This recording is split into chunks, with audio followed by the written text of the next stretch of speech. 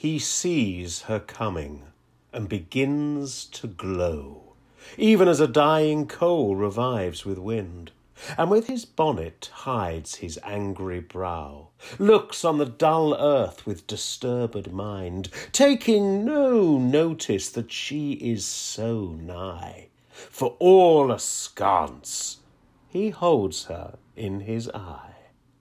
Now was she just before him as he sat, and like a lowly lover, down she kneels. With one fair hand she heaveth up his hat, her other tender hand his fair cheek feels. His tenderer cheek receives her soft hand's print, as apt as new-fallen snow takes any dint.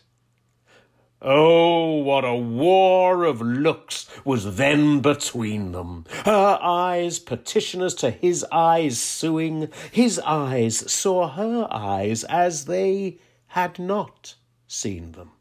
Her eyes wooed still, his eyes disdained the wooing. And all this dumb play had his acts made plain with tears, which, chorus-like, her eyes did rain. Full gently now she takes him by the hand, a lily, prisoned in a jail of snow, or ivory in an alabaster band. So white a friend ingirts, so white a foe.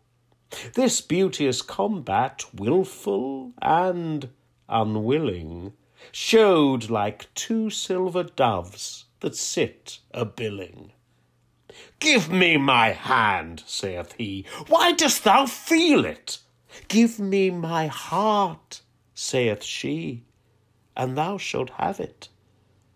O give it me, lest thy hard heart do steal it, and being steeled, soft sighs can never grave it.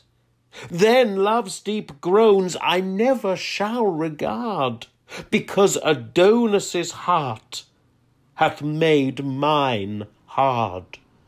For shame, he cries, let go, and let me go. My day's delight is past, my horse is gone, and 'tis your fault I am bereft him so. I pray you hence, and leave me here alone. For all my mind, my thought, my busy care is how to get my palfrey from the mare. Thus she replies, thy palfrey, as he should, welcomes the warm approach of sweet desire. Affection is a coal that must be cooled, else suffered it will set the heart on fire. The sea hath bounds, but deep desire hath none. Therefore no marvel though thy horse be gone. Who sees his true love in her naked bed, teaching the sheets a whiter hue than white?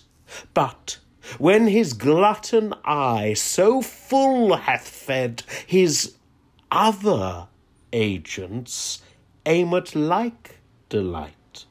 Who is so faint that dare not be so bold to touch the fire, the weather being cold? Let me excuse thy courser, gentle boy, and learn of him, I heartily beseech thee, to take advantage on presented joy. Though I were dumb, yet his proceedings teach thee. O learn to love. The lesson is but plain, and once made perfect, never lost again.